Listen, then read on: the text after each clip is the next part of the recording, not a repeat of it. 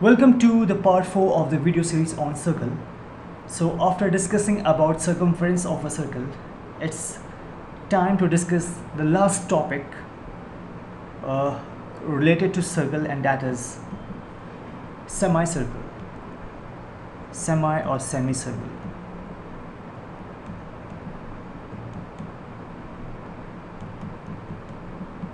So what a semicircle is? If you have this circle, it's a rough diagram. If it's a circle, it's a center, it's the center of the circle, and let's say that we are taking 2 points P here, and if I draw a line,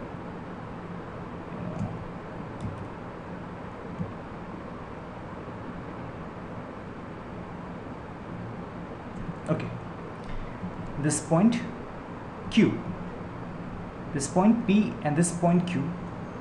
So you know that this is a chord, it's a special kind of chord, and this chord is diameter because this chord is passing through the center of this circle. So PQ is the diameter, is a diameter. There can be as many diameter, you can draw here. You can simply draw it like this, you can draw it like this, you can draw like this.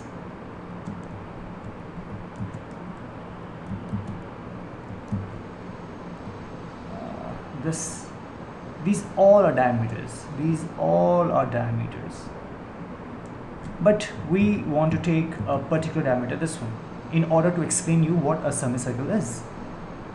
PQ is a diameter, and this point Q and this point P and this portion of the circle, this portion in between these 2 points, that is the end points of the diameter,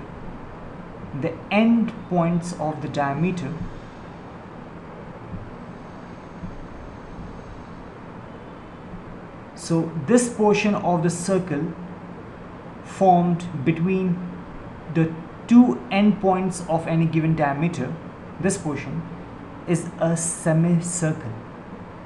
Then of course the semicircle means half of the circle, half of any circle. The boundary in this case of this diameter of this semicircle will be P and Q. That is the endpoints of the diameter that we are considering.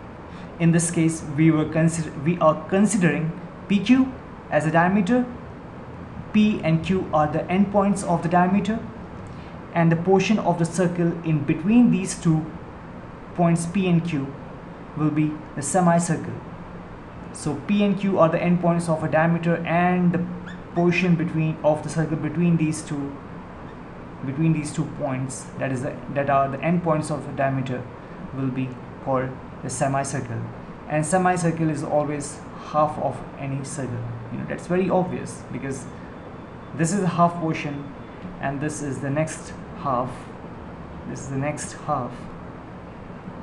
portion.